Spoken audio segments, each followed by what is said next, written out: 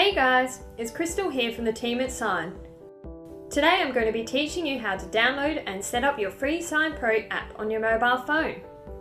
The Sine Pro app is perfect for visitors, contractors and hosts to be able to log in and out of sites without having to wait in line or use the company provided systems. To begin with, you will need to download the app from either the App Store on an iPhone or Google Play on an Android device. Once the app has been downloaded, click to open. Sign up is free, and using the app will cost you nothing at all. To sign up, you will need to enter your first and last name, email, mobile phone, company, and a password. You can then take a photo using your phone's camera, or you can upload one from the phone's photo gallery.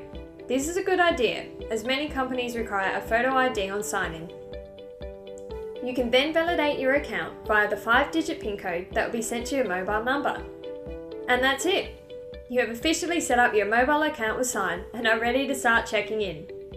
For further questions, take a look at our Sine Help Desk, help.sine.co, or speak directly to one of our many team members that are willing and waiting to help.